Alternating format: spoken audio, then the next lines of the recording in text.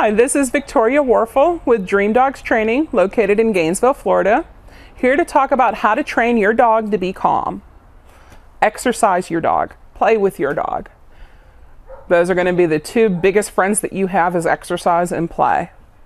You want to do basic obedience with your dog. If your dog knows sit, down, come, stay, it's going to be easier to work that into daily routine. For a sit to say please, where he has to ask for everything he wants to play, he's going to sit first. If you can get your dog liking a tennis ball, it's going to help wear him out.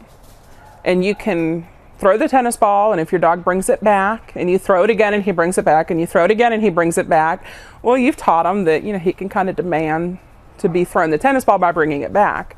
But if you pick it up and you have him sit or down and stay for just a few seconds, and as he calms down, throw it, you're rewarding that little state of calm and giving your dog some structure, and your dog is going to be a lot calmer for it. That by getting crazy over a tennis ball isn't the way to get it, but by being calm is the gateway to all good things.